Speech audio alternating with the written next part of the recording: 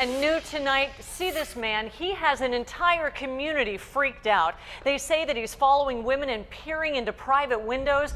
10 News anchor Itika Milanes is live, and Itika, police say that they can't arrest this guy.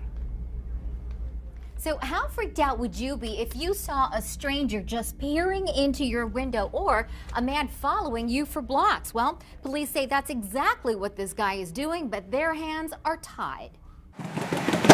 Most would consider Mission Hills a safe neighborhood. Don't need to watch my back. Same with Hillcrest. But for the last couple of months, a lot of people in those communities have been on edge because of this guy. Okay, now let this car go by. Because he's creeping everybody out. Cheryl Smith took this video. She says several people have posted frightening run-ins with this guy around Mission Hills and Hillcrest on the popular neighborhood app Nextdoor. He follows them.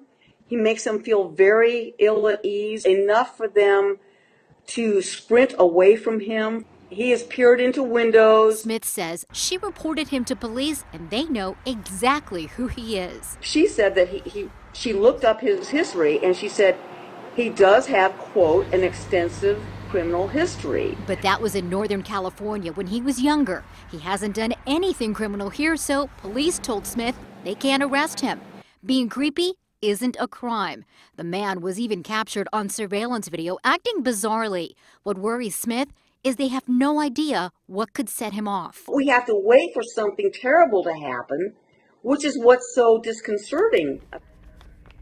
Now, while neighbors can't control where this man goes, they can keep each other informed on the popular app called Nextdoor. And that's what they plan to do.